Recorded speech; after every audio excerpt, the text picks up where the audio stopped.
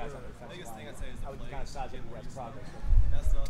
It's been a tremendous jump, and our young guys, our older guys, it's a growing process. It's all a starting point, but we're getting better as it goes along.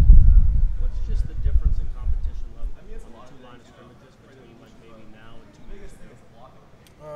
It's a lot more competition. We have a lot of better guys like Dimitri, the guy from South Carolina that transferred. Also, like we got a lot of new guys that came in are really benefiting us, helping us get better as a unit also.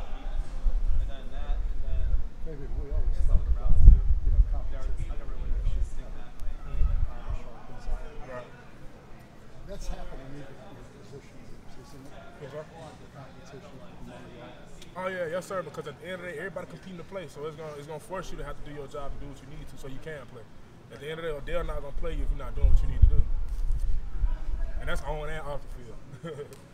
It's a guy like DJ Lundy look a little bit different, lighter, maybe moving around really well. Yeah, he's moving around a lot better. He done dropped about, I think he dropped about 10 to 15 pounds, I think, 15, 20 pounds, something like that. But he's moving around the ball. It's gonna be a scary sight this year. I was always pretty confident in my hands. I mean, your thoughts on Bishop people action after the spring and yeah, I like him a lot. He's just young. He's just young, man. He's a freshman.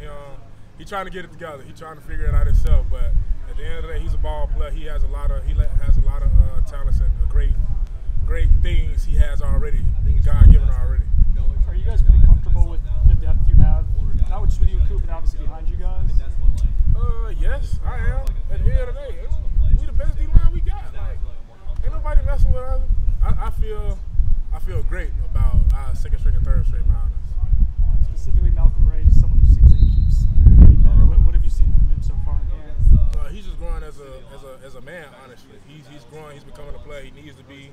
He's being more dominant. He's taking over and doing everything he needs to. That's why I have confidence in our second and third team. Him, JJ, Josh Foreman, Bishop, all the young guys this year. Any of the young offensive linemen, like maybe Bryson Estes or something like that, 77, that have stood out, that have been like, okay, this is different than it was 2 years ago. I can't just dominate some of these guys. I'm gonna say Julian Armella. Okay. He's probably the best offensive lineman I've seen come in as a freshman. Like he's fitted well, he's in shape, he looks good, he plays good. So he's my number one. And he also seems to not shy away from he like all action. Yeah, he like all action. That's what I like about him, because at the end of it's a physical game when you're in the trenches. That's what I like. If you're not physical, we don't need you. Simple as that. He ain't gonna shy away from it. He gonna come on. I want it. Now, as a guy that's one of the veteran leaders, do you go tell him stuff like that? Like, hey man, I like seeing that? Or is yeah, I do all the time. Anytime I see anybody on our team doing something good and I can go compliment it and tell them, I'm gonna tell them. Because at the end of the day, even if they're on the other side of the ball. Yeah, even if they're on the other side of the ball. Before we start our pass rush, I go shake every offensive lineman hand.